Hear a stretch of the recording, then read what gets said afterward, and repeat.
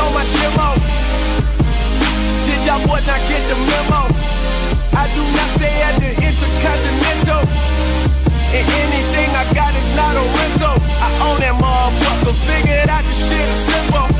Everybody, I stop it going up like. my name is Mike Curnow. I'm going to be talking about IT/OT security convergence. Got to keep them separated, the words of Offspring. Wait, but do we though? Maybe not so much. Cyber to physical, IT convergence. It was, yes, the moment that we've all came here for. So why we're at B-Sides 2019 right now. The intermediate guide to navigating Active Directory. No, I'm kidding. But the rest of the presentation is going to be that much more interesting, so set the bar low. Yeah. Anywho's, but yeah, so welcome to Let's Get Cyber Physical. Learn it. See it. Secure it. By yours truly.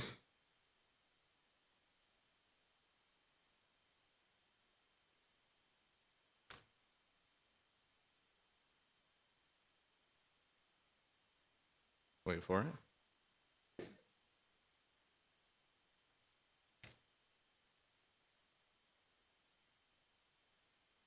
Okay, that's me. I have 60 minutes to cover a lot of shit, so I'm going to be speaking pretty quickly at some points. So I'm going to just get that out there beforehand. So who am I? My name is Mike Curnow. I do a lot of software development in my free time. I spend a lot of time exercising. However, that doesn't help me on these stairs. I play a lot of Xbox, Halo 5. Play a ton of video games. I don't really get art. I'm recently an ordained priest by the Church of Latter-day Dude, for those who follow Dudism. An avid football fan. I kind of feel like I'm going to lose like 90% of you when I tell you what team. Or I could just sit back and collect all the adulation. Oh no, I didn't expect this. The professional side, got my start in financial technology. Worked as a software integration engineer for a financial tech company. And basically I was writing code to do things that would now be used for MageCart, which is the injection of front-side code that scrapes payment information, sends it to a place. I wrote it in a way that sent it to a financing platform that would, you know, run your eligibility and fraud checks through different lenders, that kind of thing. The Chief Information Officer at RapidCat, and that's probably the most professional you're ever going to see me on camera captured ever. So RapidCat, who we are, is we are a financial analytics platform, and we aim to disrupt the Forex binary market by lowering the intellectual barrier to entry so that anybody with a couple brain cells can really do some good work here and tap into the biggest market. Lead security operations center architect at Black Harbor, which is a cybersecurity firm based out of Detroit, Michigan. And we have a heavy concentration in the cyber to physical realm, so that's your automotive, your IoT, and your industrial control system operation technology. The former head of cybersecurity services at SAM Analytics, and former psychological operations specialist in the Army under USASOC. That's me, same guy, just no scarf. Just kind of a little bit about my security experience. I've done red team side, right? Like we've all done pen testing in some form or another, so pretty much everything that ranges from a standard network to web application, mobile application for things like everything from IAM management platforms, banking platforms, hotel financing, really any, not everything, but a lot of things. I've done blue side too, so I eventually got into the engineering side, specifically developing a custom in-house SOC utilizing Elastic and then being able to integrate that with other in-house tools, creating a pretty good functioning SOC from that. And so some of the positions I've held in that space is engineer, analyst, and team lead. So right now I actually lead a team of 2 analysts. And then right now I'm lead architect. So what that means is being able to, like basically what I do for Black Harbor is I create an architecture for how to set people up with our SOC, and then I turn that architecture into working infrastructure. So all the plumbing, all the connecting, all that stuff is what I do. And where I make my bones at nowadays is industrial control systems, cyber physical devices. So I got my start actually. The first job I ever had with cyber physical assessment was a piece of major metropolitan public transport, right?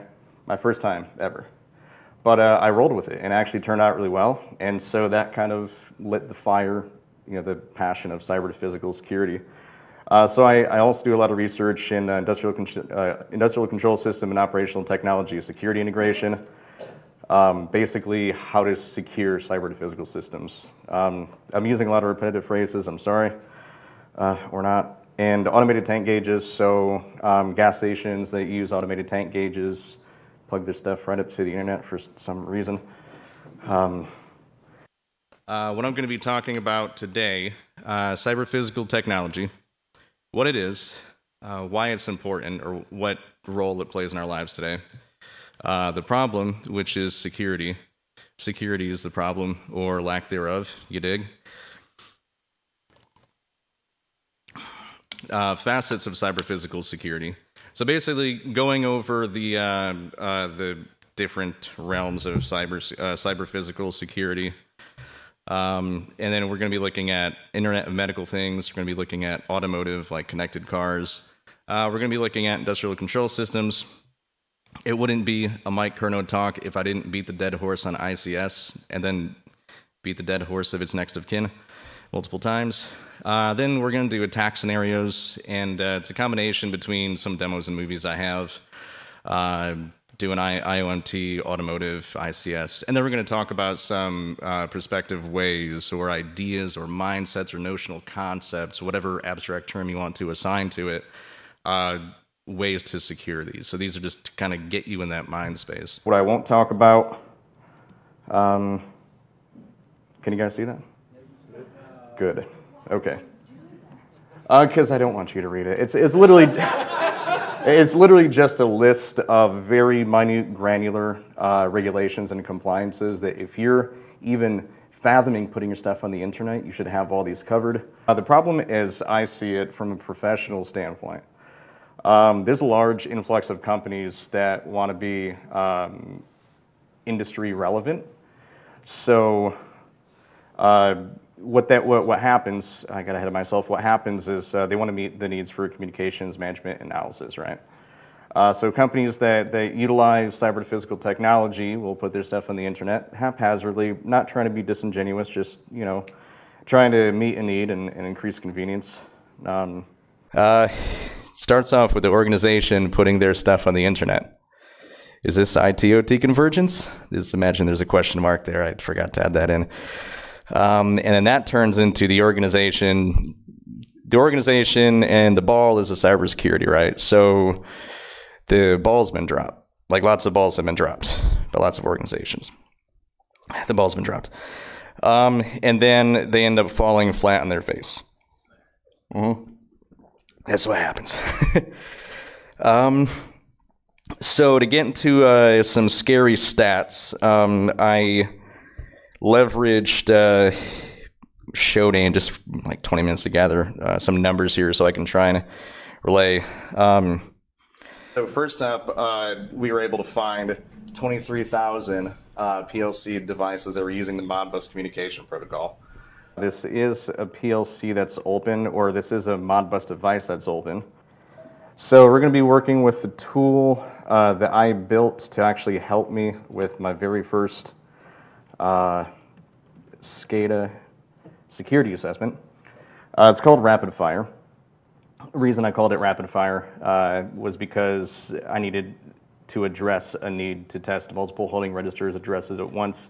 The socket tool that I was using can only handle one of these, so I had to create a small Python script that would just automate given a list of addresses.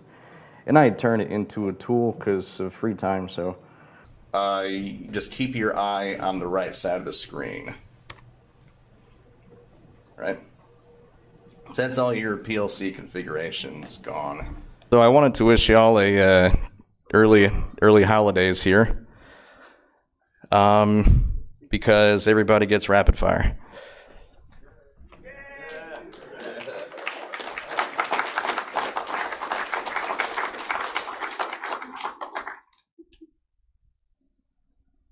Fingers crossed. Okay, that's good. Commit and then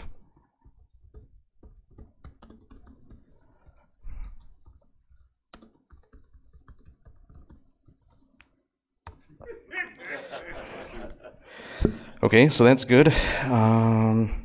Shit.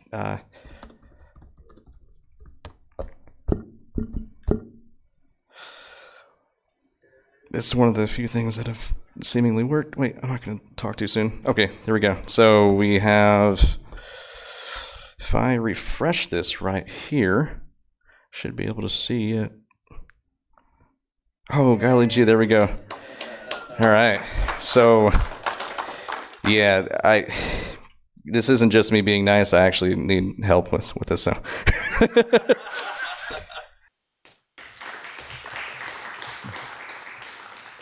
Thank you. Cool. All right. Yeah, that's it. Thank you very much. Done.